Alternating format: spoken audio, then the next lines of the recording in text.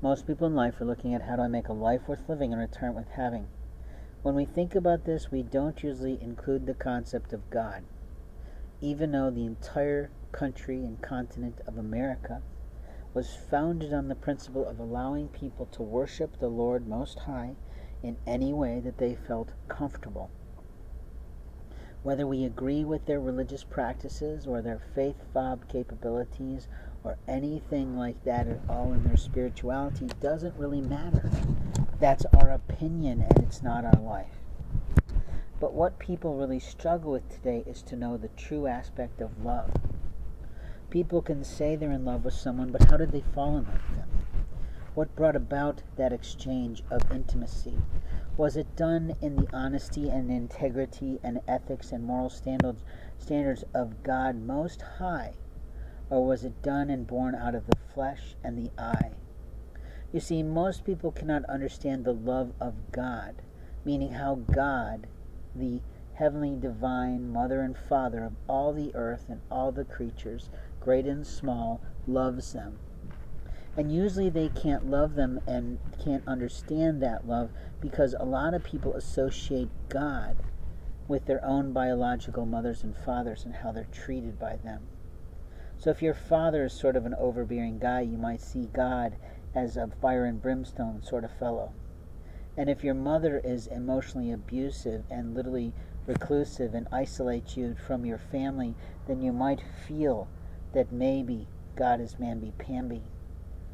But in life we have moments of time to recognize Jesus' sacrifice for our lives, regardless of what we are in our religion title.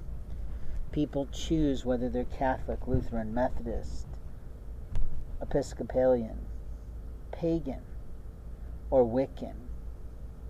But most of us across the different religious spectrums have a regard for Jesus as a philosopher, as a prophet, as a magician, and as someone who knows what everything is to people. You see, unless you understand the love of the Lord, you cannot function correctly in our American society. Unless you recognize that people have the power of will and the power of choice to either choose to draw nearer to God or walk themselves further and further away from God's houses.